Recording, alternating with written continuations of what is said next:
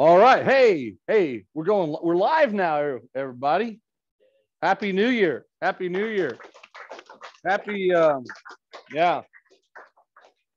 Happy 2020 part 2, right? Or 2022, as some people say. Yeah. All kinds of funny stuff out there. So we're going to skip 4.2, the applications of exponential, because we really need to get the logs. But I don't want to skip over what's called logistic functions, because logistic functions are they're really important, right? And we can relate to them actually more than we care to in today's day and age, whether we think about it this way or not. But what a logistic function is it's a modified exponential function, modified exponential. So I'm going to add a page here. I just want to draw an exponential function that grows. So let's draw an exponential growth. Exponential growth. Now remember, exponential growth is in the form y equals a times b to the x. Super important, right? X is your exponent, it's your variable. B is your base, and remember the legal bases were between 0 and 1, or what? Greater than 1. That's it. If it was strictly between 0 and 1, it was decay, and if it was greater than 1, it was growth. Yeah. Now, a lot of things we talked about, I can't even write my W's. A lot of things that we talked about do grow exponentially. But that's really only in the short term, okay? Because a lot of the time, there are other factors that are at play that prevent things from continuing to grow or decay at that same rate forever and ever and ever. Now, in theory, it could happen, right? If I put my money into the bank account, at 5% interest, every single year, I'm going to get an additional 5% of the balance, right? Added to my account. And how long will that continue? In theory, forever. If I live to be older than Methuselah, right? Who was what, 900 something years? If I live to be a kabillion years old, right? In theory, that money would continue to go. But that's not really what happens, right? It's not really what happens. Some people's count gets terminated for various reasons before infinity ever gets close, right? We also talked about like cell division. Cell division, mitosis, meiosis, that grew exponentially as well, right? One cell splits to become 2, 2 become 4, 4 become 8, 8 becomes 16, times 2, times 2, times 2, times 2, right? That could also happen in theory forever and ever and ever and ever. But let's think about like just bacteria culture in a petri dish. Okay, that way we don't have to like, bring up sex education again in the population of the world. But we got bacteria. They're in a petri dish. Their population is doubling every whatever. Okay, in theory, those bacteria can continue for infinity to double, and then not only the world but the entire universe will be overrun by these bacteria. But that's not how it really happens. It tends to slow down after a while, right? The population will double, but then it may still grow, but it won't double. Why? Think of a petri dish. This is an aerial view of a petri dish, right? And you got little bacteria. I'm gonna use them as red, like canyon cougar bacteria, right? Don't eat your boogers; they're full of bacteria, right? There's one, right? One then splits into 2, 2 then split into 4. 4 split into 8, right? So on and so forth.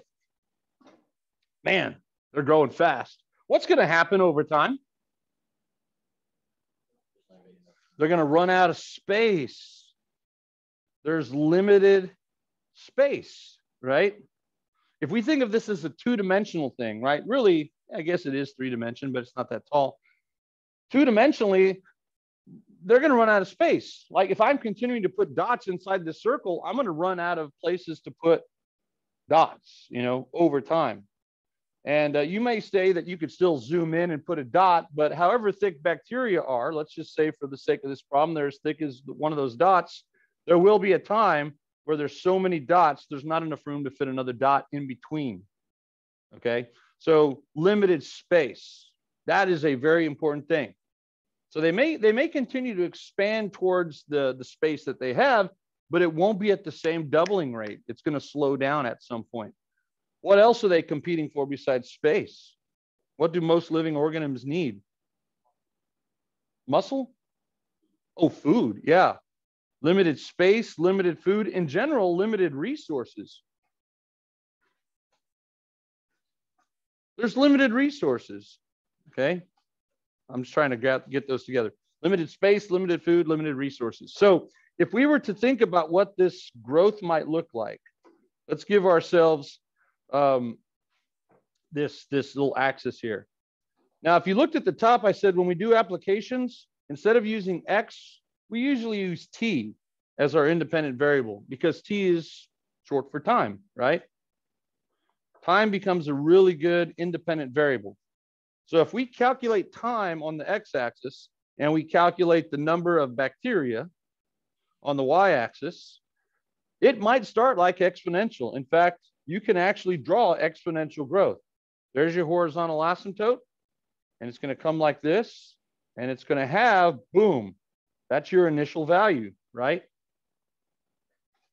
That's however many bacteria you started with. And it's going to continue to grow exponentially.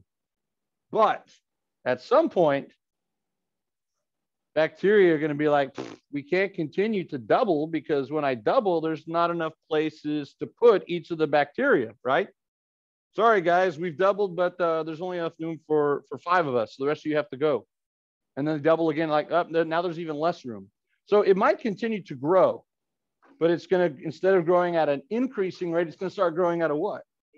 Decreasing rate. Yeah, a decreasing rate. Now, as it grows at a decreasing rate, do you think it's going to continue to go up towards infinity? Like vertically, do you think it? No, we just said that it can't go to infinity because there's limited resources. So what's going to happen is it starts tapering off. Okay, it's still increasing, but it starts tapering off. And guess what we have up here at the top as well? We have another horizontal asymptote, okay? This is sometimes called the S-curve.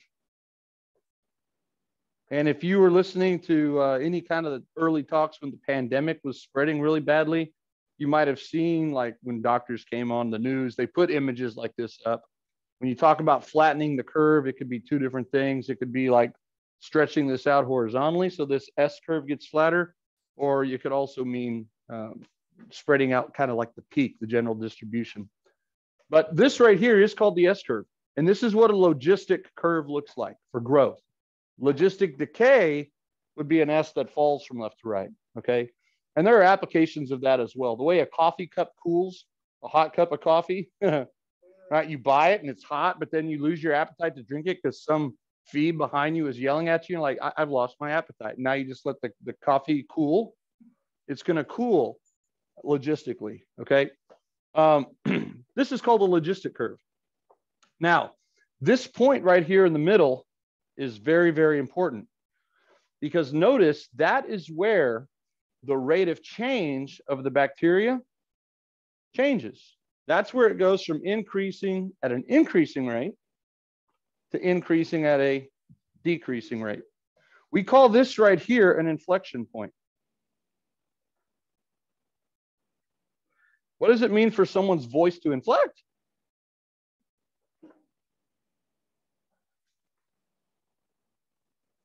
At the most basic, it means that it changed, right? I inflected something, his voice timbre changed or whatever. That's what inflect means. It means to change. So what changes at the inflection point? Well, it's the rate of change of the function's rate of change. We can call that the curvature. The curvature changes. We're going to talk about curvature quite a bit in calculus. Mathematically, we call that concavity. You might have heard that in your physics or science class, concave and convex. We don't have concave and convex. For us, we have concave up like a cup and concave down like a frown. All right, now for this problem here, we look at this little relevant domain. We're really only interested in this graph, you know, for values of t that are greater than or equal to 0. Because that's where we start our clock. We put in 1 bacteria and we watch it grow. So there's limitations to every model. But that is where the graph is curving upward. So we would say that part of the graph is concave up, like a cup. Cups hold water. So it's part of a smile, in other words. After the inflection point, we say it's concave down like a frown. Concave down like a frown. It's part of a frown. So any part of a smile, whether it's increasing or decreasing, is concave up. And then any part of a frown is concave down. So that is where, that's where the graph is the steepest. That's where the curvature or the concavity changes. And it's a very important value. Now, the question is, where is it going to happen? What's the Y value there? Well, I'm kind of running out of room down here. So let's jump up to this diagram. We're not going to get too far with the calculators today. I'm already kind of behind, you know, but oh well. If we switch from bacteria to students, okay, because in the bacteria situation, I don't know what the Y value is up here. That upper horizontal asymptote, we usually just call it L. L is called the limit to growth, right? Which would essentially be the carrying capacity. That's what it's called, the carrying capacity of that Petri dish. We don't know what that number necessarily is. We can maybe find it experimentally, you know, but we don't really know what it is, okay? So let's look at this example that I have up here that we do know what it is, okay? So this kind of gets us into example one. Here is another S curve, and this is representing the following scenario. In 2009, sorry, 13 years ago already, wow. Before COVID, the swine flu broke out. I don't know if you remember where you were in 09, but we called it swine 09. We shut down school for several days, and we came back, but it was at the end of the year, and teachers had to give like each other's AP exams on a Saturday. It was really bad. But here's an example of something that is exponential or modified exponential or logistic growth. It's much like COVID. You had if you talk about the campus with only 2,000 students, and we want to look at the spread of COVID-19 or swine flu 09 among the student population, there has to be a patient zero, right? There has to be a patient zero. That's called patient zero because it corresponds with T equals 0. And it could be one person or a group of people, but those are the people that originally are diagnosed with, you know, the virus. After a while, it's gonna grow very rapidly, right? 2 people are in contact with others, 2 becomes 4, 4 becomes 8, 8 becomes 16. But at a certain point, right here, at the what point? Where do we call that? Where the curvature changes? Inflection point. It can't continue to spread through the population of 2,000 students at the same rate because look what happens. After that point, past that value of T, there are actually fewer people who have not heard, right? Than there are people who have heard. Before that point, there are more people who haven't heard than people who have heard. So it's a combination of who's I'm sorry, not heard, but who've gotten COVID and who haven't gotten COVID. Past that point, this is kind of like the equilibrium point. At that equilibrium point, it's the exact same number of people who have got COVID or swine flu and the same people that haven't. But after that, there are fewer and fewer people that don't have it. So it can't continue to grow at the same rate.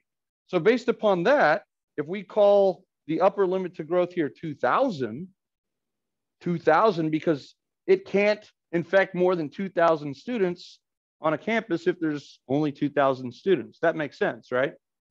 Where do you think the Y value then would be of the inflection point? 1,000. Exactly right. Because at that point, the number of students who have COVID or swine flu and the number of students who don't have it are exactly the same. That's the equilibrium point, and it's always at the halfway point, or in general, L divided by 2. So we don't know what time it is just yet, but if we know that there's 2,000 students on campus, that swine flu or COVID is going to be spreading the fastest when exactly 1,000 students are sick, okay? And hopefully we shut the school down before that, right? Y'all are really safely minded people. So like y'all would be like, sir, I would be for shutting down the school if just one person got sick, right? Let's just stay home. In fact, Let's not even take the risk. Let's just all go home. And why get anybody sick, right? Not y'all. A lot of people had a hard time coming to school today, right?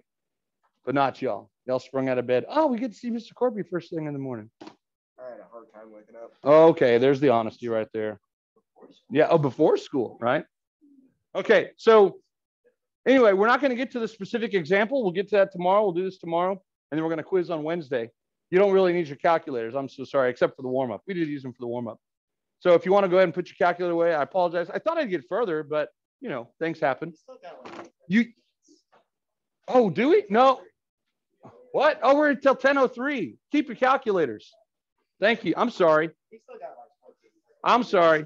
I even mentioned this to my first period class. We're not, sometimes we correct everything in first period and we run a regular schedule after that. But I forgot today, we're getting the time back from advisory by not having the advisory later in the day. So we still have 50 minutes in each class. Yeah, there it is. It's right here if you want to take a picture of it. Thank you. I prefer this better. I like having the advisory in the middle because we can still see each other for 50 full minutes. Because first period used to always get the short end of the stick. If handing out schedules took like 40 minutes, you go to your first period class for like 5 minutes, and then it gets everything off. So thank you, Brady. All right, so this is what we know. We know that this point right here, let's go ahead and talk about it a little bit more. This point here is the inflection point. And let's start listing a few things that we know about it. It's where the concavity changes.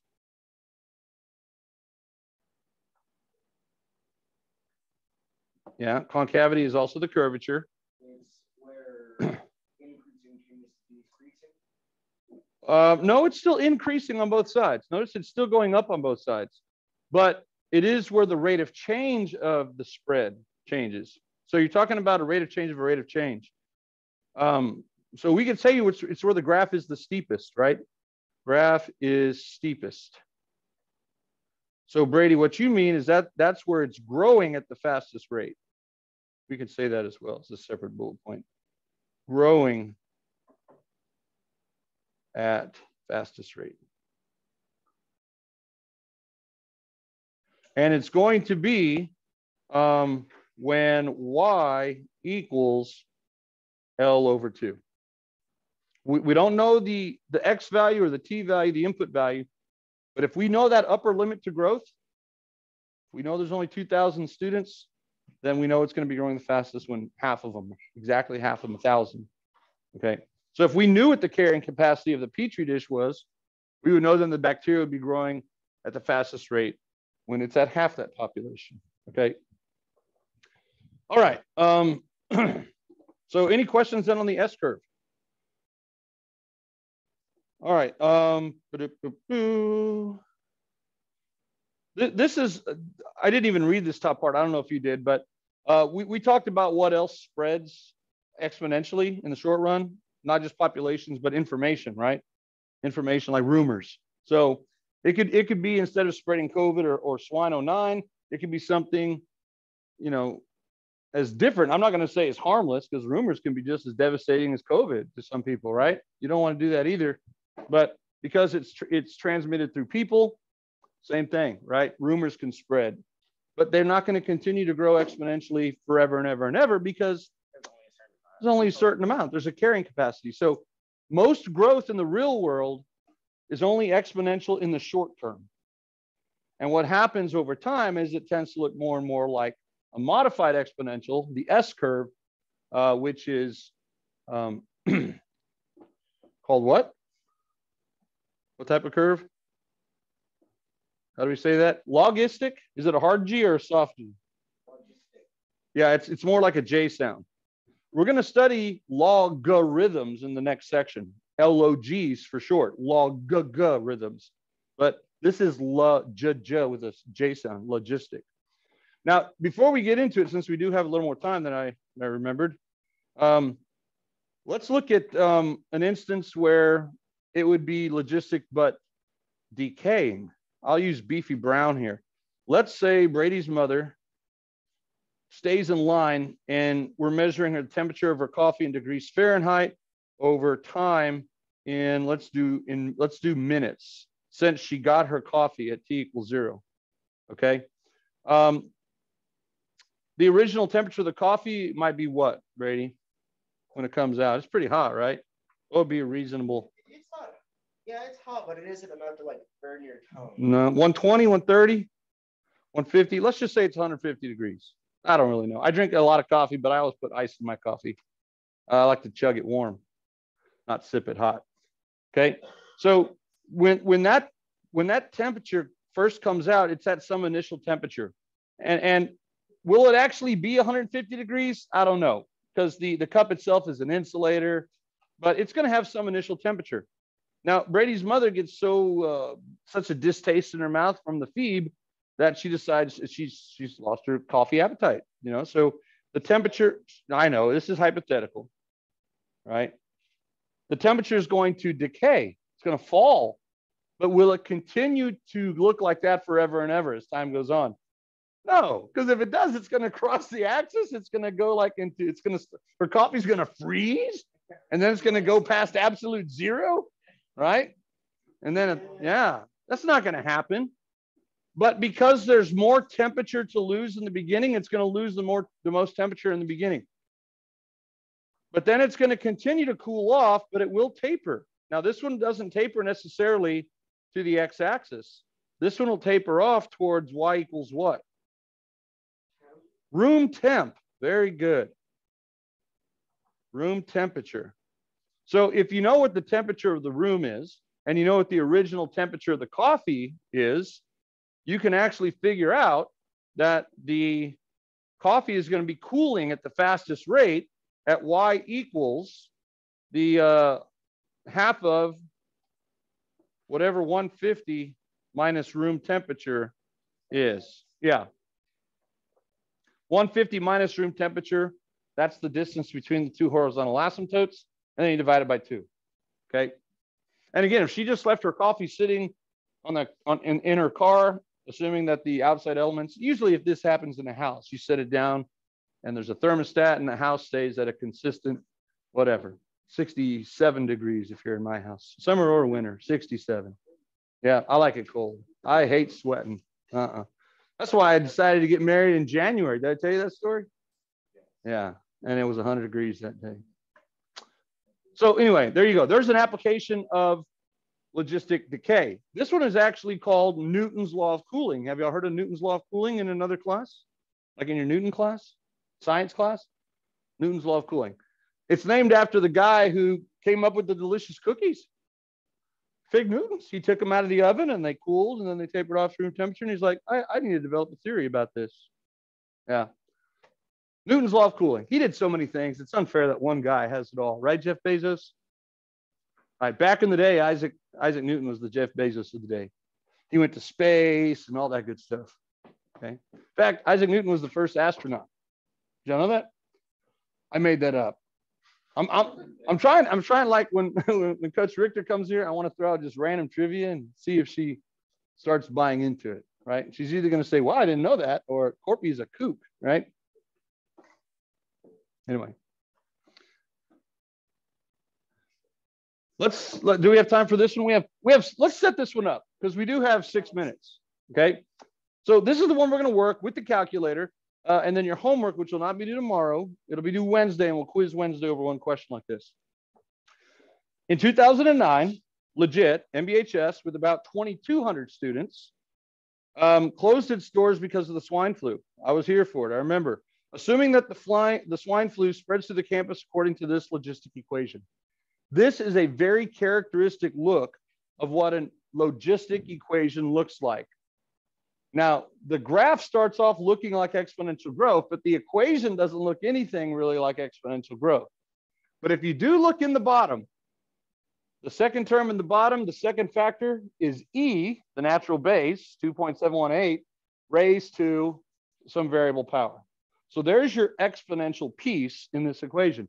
But this is the most convenient form of the equation. You got 2,200 in the top, all over 1 plus some number times your exponential piece. Now, this 2,200 in the top Was that an important number as I read the question? In 2009? Yeah. That's the total number of students on campus. That's your upper horizontal asymptotes Y value. Yes. So that's what's nice about logistic equations in this form. This number here is your L, or I should say like this, L equals 2200, okay? And for growth like this, we always have a horizontal at 0 as well, okay? It's not like the cooling where it cools to room temperature. So we have two horizontal asymptotes, one at Y equals 0 and one at Y equals 2200. We know that. And then the rest of it, 1 plus some number. Okay, so S is going to represent the number of students who have been infected T days after it starts, where T equals 0 is the first day that it was beginning to spread, okay? So again, the power of the mathematical equation is we can use it to model real life experiences, but there are limitations. In this case, we don't even want to look at negative values of X or negative values of T because they might apply to the function, but they don't apply to the relevant circumstances that we're dealing with here, okay?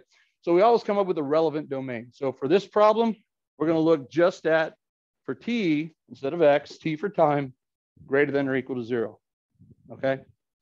T greater than or equal to 0. So to get use of your calculator, the first thing you're going to do is type this in. So let's let this be like the last thing that we do. I'm going to turn it on. Remember to go to Y equals, how do you get the horizontal division bar? Alpha Y equals number 1, or y'all can actually do alpha X. The new ones have the horizontal division bar as an alpha character on the X variable. Otherwise, it's alpha Y equals. So 2200 all over 1 plus 999 E. E to the power of is second ln, remember? Second ln down the left-hand side. And then negative 0.1. And then our calculator always likes to use X. It doesn't matter what variable we're calling our input on our paper, but your calculator likes to call them X's and Y's, X's and Y's. So click to the right, double check, triple check, make sure that that looks good. And then of course, if you hit zoom 6, which is your standard negative 10 to 10 viewing window, look what you're going to see. There you go. That looks like exponential growth, doesn't it?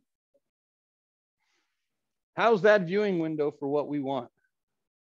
Well, we want it to be bigger. It's not good. Yeah, it's a little myopic. It's a little bit narrow focus. Right. One of the best parts about these types of problems is because you have to think about what a relevant window would be. So let's think about it. For our values of T and our values of S, we're measuring time in days on the T axis. So what might be a good lower bound? 0, right? Patient 0. Now, how many days do you want to let go? I'm going to put an epsilon here instead of a colon. How many days do you want to let go before we take a look? Right now, we're looking at 10 days and we don't see much, right? So let's give it a month. Let's do 30 days. This is the one, this upper bound. This is kind of just trial and error based upon what you're measuring. If we were measuring years on the y-axis, I would probably only go out to 1 or 0.5 even, right? Because we're measuring days, let's let a month go by. Now, if we're measuring students, the fewest number of students we can have is 0, and the maximum number of students we can have is what? 2200. This is how you come up with your relevant window. So now if you go to your window and you go from 0 to 30, X min, X max, leave your X scale at 1, it doesn't matter. And then you go from 0 to 2200, and you can leave your scale at 1, that's fine. X min, X max, Y min, Y max. Now hit graph. And if you see an S curve, that means that you're doing a great job. Do y'all see an S curve? No, but I see like the line beginning to form. I see the line beginning to form. So what does that tell me about a month? That it's just starting. I need to go out further. Let's go out 200 days. I'm going to come down here and switch 30 to 200. Well, that's fine. Do we see the S curve? Yes. Yeah. Now I might come back and trim off a few of the days because it gets to the S curve and then it appears to flatten out. But that upper bound on your input That's the one that you have to kind of play with. Everything else, your lower bound and then your y-axis, you should know. We don't start answering the questions until we see the S-curve graph, because that means we might have the wrong equation in, all right? Oh, I'm sorry, I'm a day off. Today's not Monday. Thank you. We'll do the question on Tuesday, and then today is Tuesday. Help me. Wednesday, we'll do the problem. Thursday, we'll quiz. Yeah. So anyway, go ahead and turn your calculators back in and enjoy the rest of your splendid day.